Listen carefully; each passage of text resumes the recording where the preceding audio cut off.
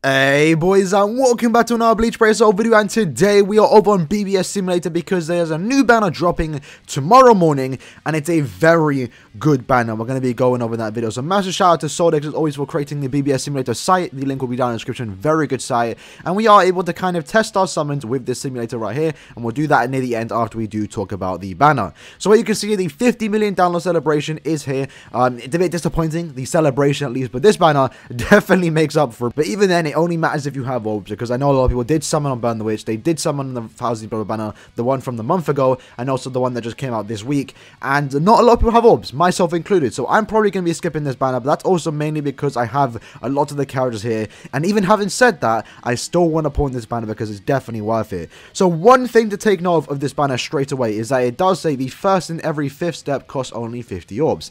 Now what this means is the first step and the 5 steps after that first step is always going to cost 50 orbs. So step 1, 6, 11, 16, 21, 26, and that's how it goes, right? They're all going to cost 50 orbs. This right here, I would say is poor wording. A lot of people, I believe, are thinking that step 5 and the guaranteed steps, the guaranteed 5-star steps, right, is going to cost 50 orbs, and that's not the case, because you can see here, every 5th step guarantees a 5-star. It would say every 5th step is 50 orbs, but it doesn't say that right there, even though it kind of says it. It's just very bad wording. So yeah, do keep that in mind, and I believe Soldex also has the step 5 as 50 orbs, but I don't think that's the case because it's basically the exact same wording as the Burn the Witch banner. If you look at the Burn the Witch banner, it didn't say this on the banner, and that's why people didn't really clock onto it. But if you read the notices and you read what it says in the text, it basically said the exact same thing, and I know there was a few Reddit posts on Reddit when the banner did come out saying that shouldn't the 5th step cost 50 orbs, but that's not the case. So basically, after that first multi, every 5th step is going to cost you 50 orbs, right?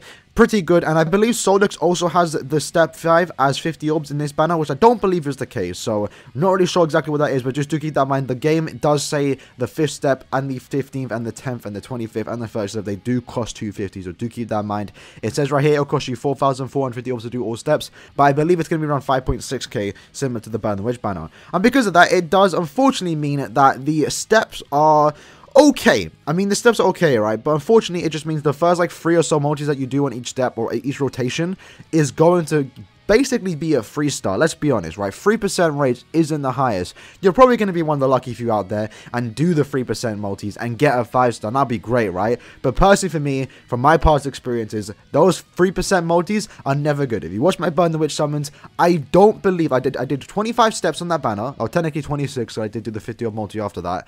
All of those 3% multis, I didn't get a single 5-star. My 5 stars came from the guarantee, the 4% rates, and the 6% rates. Obviously, that could just be being unlucky, but it is what it is, right? So one thing you need to know about this banner is the fact that it does start at 3%. You have to unlock this 6% rate. So step 1 is going to cost you 50 orbs. It's going to be a 3% banner. Step 2 is going to cost you 150 orbs. It's going to be a 3% banner. Step 3 is going to be 250 orbs, so you're finally up to the 250 now. And this is where the rates are going to start to increase, and it's going to be at 4%. And then step 4, you're going to have a 6% chance, so pretty much the good stuff. So you have a 0.667% chance to get the character that you want, and then step 5 has an 8% rate, and you have a 0.889% chance to get any character you want. On top of that, you also get in the guarantee, and then after that guaranteed multi, you go back to the start, essentially back to step 1, where you have the 3% rate 50 orbs, 3% rate 150 orbs, 4% rate 250 orbs, etc. Right? So that's basically how it is. That's the cycle summons, and that right there normally is it's not something to look forward to. It is annoying that we do have 3% rate still after 5 years, but it is what it is. If you do decide to go all on this banner, there's a very good chance you get who you want, especially because I've already scrolled past it now. The fillers in this banner is absolutely amazing. Honestly, this is one of the best banners Killer have released in the last, like, couple years. This is actually very, very good. Now, I'm not going to be pulling on this banner, but I will be doing the step 1. I do encourage most of you to do the same. This banner, the value this banner has is absolutely insane. So basically, the 3 worst characters, I guess, the ones you don't really want, for most people at least, would be the Aizen, Quincy Ichigo, and Kenpachi, because they are kind of common premium characters that you're going to see a lot in the banners. But if you tell me that the worst premium banners in a banner is these 3, I would take that any day over a, you know, Nelio, Tensei Zangetsu, Past Shinji, you know, those terrible ones that we don't like seeing. I will gladly take these 3. And if you haven't already realized, we also do have the 3 Link Sort characters in this banner, and also 3 other seasonal. So that's the best way to split up. You have the 3 Link Sort characters, the 3 seasonal characters, and the 3 premium characters. You have Kisuke. Kisuke is a very good character. We're going to click them real quick. One of the best characters in the game, in my opinion. Very fun to play around with. If you're a Kisuke fan, you definitely do want to get him, and he also is a Heart Link Sword character. So what that means is if you bring this character into the Heart IZ zone, he's going to give you an additional 5 pots. And if you have 4 Kisukes in the IZ zone, if you are playing co-op, you're getting an additional 20 pots per run. That's absolutely insane. If you saw my last video, I've link sorted every Heart character in my box right now, all thanks to this character because he's absolutely amazing. He's a Flurry character with Guard Break, and that just means Flurry Guard Break is a very powerful combination. Not a lot of characters have this in the game, and only 2 characters in the game have that while being ranged, and that's him and Tokinada. And that right there is a powerful combination. Really is. It makes them so good. And it also means they can clear content fast. You don't have to use your strong protection. You can just sit back, play it safe, use your nat string, and kill anything in your way. If you actually have 4 Kisukes in an IZ room and you're playing co-op, easily you can auto it. I've done many rooms where I just auto with Kisuke, and you can't say the same about the 3 other Link Sword characters. He's definitely a character you want to get. Probably the prize of the banner in my opinion, but he is a premium character, so you might want to get the Rukia or Ruka more if you are going for those Link Sword characters. Speaking of them, let's go to Rukia, right? Rukia is also another very good character. She has a last ditch link, which isn't normally the best, but she does come with a 12% recharge in her skills. She has 3 flash steps, Frenzy, Berserker plus 20%, has the Mind Link Sword, so if you bring her into Mind IZ, you get an additional 5 pots, plus 20 if you do have 4 Rukias in a co-op lobby. And then she has a charge attack, she weakens and everything. She's a very good character, very fun to play character too. I really do like her. Actually having her is very fun to play in IZ because she is an SP based character, and the fact that she does have that last ditch just means she's actually quite useful in IZ as well. Even if the fact that she didn't have this right here, she still would have been one of my go-to characters because she does have that built-in last ditch. It means you don't have to waste revive candles if you do die with this character. So again, another very good character, one of my favorites in the game, and I'm glad I actually do have her. That being said, going on to the other Link Sword character, you know, the third one, the 3 that in the banner right here in the thumbnail, we have Aruka, a also very good character. Now, normally when you play co-op, because this is a character you want to farm co-op with, you want to do the IZ zone, right? You don't normally want to bring that character, and that's exactly why Kenpachi really is bad, the calm for your old one, when you do want to farm Link Swords, because you're getting too close, there's co-op lag and stuff like that. You don't really want to bring a melee character, especially a NAD-based character, because you just end up taking a lot of damage, you probably die, it's very slow. The difference is with this Ruka and the Kisuke is a ranged character, he has guard break, so it's a lot easier for him. The Rukia is a SP character, so she doesn't have to worry about that. And then this Ruka, even though she technically does suffer from the same thing that kind of makes Kenpachi bad, she also comes with the fact that she does have weakening and everything. So that means when a boss spawns, one Ruka could pop their special, and boom, no one's going to die. You can literally just turn on auto for like 10 seconds while you kill the bosses. So unlike Kenpachi, Ruka actually has some very good survivability. She also has the self-surrounding vortex that does follow her. She's also another very good character, and she does give you those +5 pots for technique. Very good character. Also one of my favorite characters of the game. If you can't tell, I really do like these Link Sword characters, and also the artwork for this Ruka is very good. I like it. I don't know why. Maybe it's the way she's looking at me. It just hits different. That being said though, she is also a very good PvP character. So even if you don't like, if you have a 5/5, she's also a very good PvP character. Like honestly, very good. She's very comparable to the Kenpachi. Kenpachi is also another good character. And I would actually say that Ruka is actually a better character in PvP because she herself is a human character, so she doesn't have to bother, you know, going against characters that have Captain Killer or having extra damage against her like this Kenpachi does, even though Kenpachi is also pretty good. If you have both of Ruka and Kenpachi, I would say use the one that you have more dupes of. So now that we talked about the 3 Link Sword characters, those are the 3 you definitely want to get. If you're summoning this banner, you want to make sure you get at least one of those 3 characters, and even then, you want dupes of them because you're going to be using them in co-op a lot. These characters, I use almost every day when I can. Very fun characters, very good characters. These are the ones you want to have, and the fact that all 3 of them are on a banner is absolutely insane. So this again just increases the value. Getting just one of those characters means you can infinitely farm Link Swords all day long. It's actually kind of fun farming it because you're getting so many pots.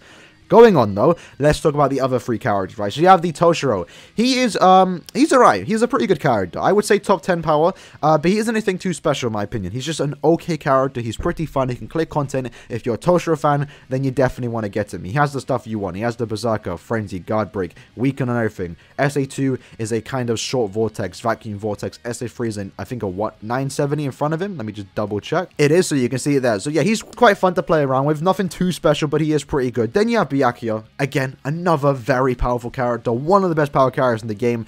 Tied for second place in a sense. I would say the best power character in the game is 5th Anniversary Ichigo. And then the second, third, and fourth slot would go to Lie. It would go to Bankai Shinji and then the Byakuya. And essentially all three of them have the exact same kit. Some of them just do different stuff. But either way, if you have all three of them, you can just pick and choose which one you want. He does freeze on everything. He has Berserker plus 20%. He has Havoc. He's a very good character. Very good strong attacks. And he also looks pretty cool. And considering he was in the last Spirit Society banner, we're probably not going to see him again because we aren't getting Spirit Society this year. Maybe next year, who knows. So this might be one of your last chances to get him at a very good rate. Very good character. Then we have the... then we have the Swimsuit Orihime. I really want this character. She's actually the only one I'm missing in this banner. She herself isn't the best character. If you actually have her, you're probably never going to use her unless, again, you want to... I mean, I see the reason why you want to use her, right? She's an okay character. I would say she's definitely the worst in terms of like usability out of everyone here, maybe tied with this Quincy Ichigo, but she is a Chronicle Quest bonus character, and that's where she's going to shine the most. She's going to be able to farm the Chronicle Quest Part 2, I believe, or Part 1 Quest 2, so she does have use there. Then you have Kenpachi, very common character. He's actually being put in a lot of banners right now ever since Drugum's release because he's kind of useless. Even then, he's still good, but like Drugum does what he does better. He's still a very good character, also Quest bonus character, so even if you don't have a use for him in PvP, you're going to be able to use him there. Very fun character too, really do like this character. You have Quincy Ichigo, an anniversary-esque character. He is the 2019 New Year's version. Nothing too special in my opinion, but he's someone you want to have on your account because every Senkamon stage that does come out, every new tower, there's normally a floor specifically built for this character, even though he's kind of annoying to use. And there's also a new tower coming out next month, so do stay tuned for that. The Quincy Ichigo, again, might be a character you want to have on that tower. Again, we don't know. And the last character is Power Aizen, floor 20 Aizen for Tower of Ordeals. Not bad. Again, he's also a character you kind of want to have dupes of. I have him 5-5, very good for Epic Grade when he has a bonus, very good for Guild Quest. Pretty fun character. It's also Aizen. So overall, lads, this is the banner, right? You have decently okay rates. If you do go deep, you're probably going to pull most of them. You have 3 Linkshot characters, which I don't think we're going to see again for a long time. You have a very powerful PvE character, very fun character right there. You have a Toshiro, you have a Chronicle Quest bonus character who also is Orihime in a swimsuit. You have another PvP character, also another Chronicle Quest bonus character. And then you have a pretty useful character to have, and then you also have another pretty useful character to have. So honestly, I would say the one that you kind of don't want to pull for is the Toshiro in a sense, because I don't think you really have a use for him. The others I actually see myself using a lot if I did have them. So the value in this banner, if you just couldn't tell from what I was talking about for the last like 5 minutes, very, very good. You have Chronicle Quest bonus characters, you have useful characters, you have Linkshot characters. The value in this banner is absolutely insane, and I wouldn't blame you for going to 30 steps. This is actually insane. Very good banner, and the only downside to this banner, the only negative thing I'll say about this banner is where are the 5th anniversary characters? I've been saying in the last couple of videos, I knew we were going to get a $50 million celebration banner, and I honestly would have expected Anniversary Ichigo and Byakuya to return by now. Unfortunately, they aren't here yet. Maybe there's going to be a part 2 banner. I have no idea. They're bound to return eventually, so if you are saving for those characters, I would recommend saving a few orbs. Again, we don't know when they're coming back, but they should come back soon. It's almost been 6 months since their release. So if you are deciding to put this banner, good luck. And just for that, actually, we're going to actually do some steps, right? So I'm going to do all steps because I don't want to be forever. Let's see what we'd get. What might you see if you do decide to drop every single orb on this banner? Do all 30 steps. What do we get? We get 1 Kisuke. Very good right there. You get 4 Rukias. Okay, that's good. You got Toshiro, 4 Byakuyas there, 3 Orihimes, 1 Kenny, 1 Quincy Ichigo, and 2 Power Aizens. If I got that in 30 multis, I would be very happy, right? You get the Kisuke, very good character. Even 1 out of 5, he can auto the quest very easily. You have Rukia, potentially 5-5 if you already have her once. That's also very good because she is an SP character. I think dupes matter a lot more for her. You can use her in Guild Quest. The Toshiro, pretty good character, right? Byakuya, 4-5, that would be great. Orihime, you don't really want dupes of, but she is nice to have. And then you got 1 Kenny, 1 Quincy Ichigo, and then 2 Power Aizen. So yeah, it's pretty good. And you can see here what I mean. Like step 1, 2, 3, pretty much guaranteed 4-star. Step 4 can be either hit or miss. Step 1, 4-star because it is 3% rate. Step 7 and 8 is the 3% rate. So somehow we got 2 in 1. That's actually quite crazy. 4% rates there, 6% right there. Again, you can see here the 3% multis are normally going to be a rip. You very well could see something like this where you end up doing 5 multis and only end up getting a 5-star on the guaranteed step. And lucky enough here, we did get 3 in 1. So that's pretty cool. I want to test it again though, because unfortunately we didn't get Aruka in all these steps. Like imagine doing that. Imagine doing 30 steps for Aruka and not getting her, but you get all this other good stuff. I wouldn't really complain too much, but I definitely definitely would be salty if she was the one I was missing. Alright, so just for fun, let's do 30 more steps. Let's see what we get. So we got these following characters. Okay, that would probably be best case scenario. That's actually very good. So you get a 4 out of 5 Aruka, a 4 out of 5 Kisuke, 1 out of 5 Rukia, 1 out of 5 Toshiro, 2 out of 5 Byakuya, 2 out of 5 Orihime, 1 out of 5 Quintichiko, and a 5 out of 5 Power Aizen. That's actually quite crazy. Honestly, if I ever did decide to pull in this banner, I'd probably end up getting like 4 or 5 stars, and that'd be from the guaranteed steps. I'm probably going to be skipping it, but even having said that, I'm still very tempted to pull because I want dupes of these characters. Keep that in mind, right? The main 3 you probably want to be going for in this banner is definitely the Link Sword characters because they are the limited ones. They are the rare ones, right? These are the ones you kind of want to get to farm IZ. And because you want to farm IZ co-op, having dupes of every single Link Sword character is definitely going to make you and your teammates' life a lot easier. So I kind of want to pull. I don't have the orbs for it, but I kind of want to do like 5 steps to try and get another Kisuke, to try and get another Ruki, and also to try and get another Ruruka. So that being said, lads, that was the video. Hope you guys did enjoy it. Let me know in the comments below if you are pulling. It's not a bad banner to pull on. Probably the most insane value banner of the year, and it's definitely something you should consider going out on. If you have limited orbs, maybe go to step 5 and then call it quits. Maybe do the 6th step because it costs 50 orbs. If you have like 5k orbs sitting down, maybe drop a few multis for these characters because it's definitely worth it. And this does bring up the question, what's mid-month going to be? What's end of month going to be? Well, lucky for you lads, if you are wondering that, you actually can wait. This banner does drop tomorrow and it is here until the end of the month. So if you